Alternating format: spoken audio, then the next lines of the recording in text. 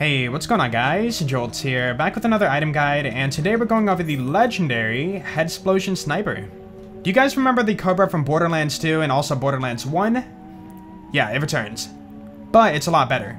So let's jump right into the video and show you guys how to get it.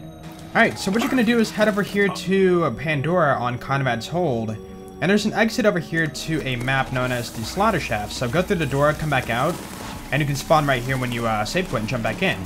And if you run forward, you will find the legendary hunt challenge from Manbark. That is this challenge right here, in case you're wondering.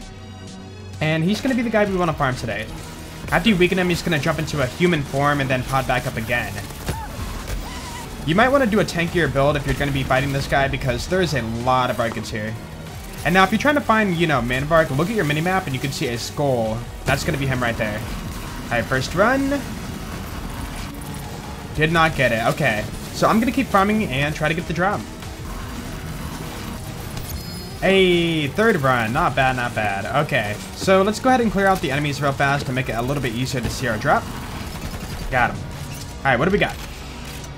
The cool-headed Headsplosion. Damage 2,286. Accuracy 95%, pretty high.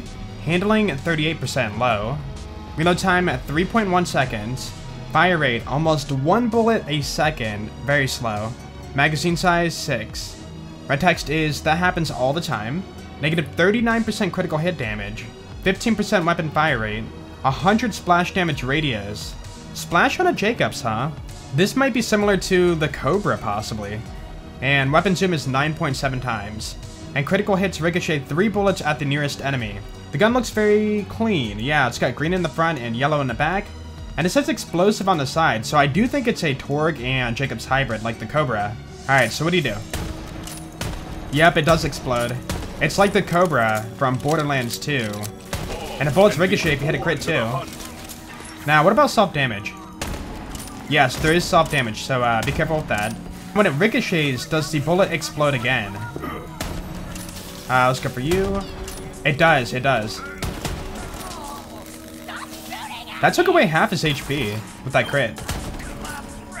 And that finished him off. This thing ain't bad. But it being a Jacob sniper, you can actually hip fire it and be pinpoint accurate.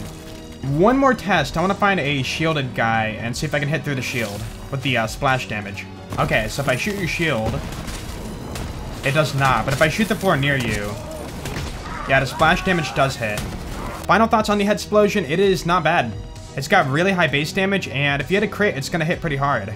If you miss by hitting near the enemy, the splash damage can still hit them too. Now, keep in mind this is a Jacob sniper, so the reload and the fire rate is always going to be pretty low. But it is made up with the high damage. Also, when you hit a critical hit, the bullets are going to ricochet 3 times to other enemies. Comparing this to the Cobra from Borderlands 2, it is way better in this game. Now, comparing it to Borderlands 1, you're not going to beat it. Borderlands 1, you could, like, one-shot mobs all the time with it. Not quite as good as Borderlands 1, but way better than Borderlands 2. Yeah, I would say definitely pick it up and try it out for yourself, guys.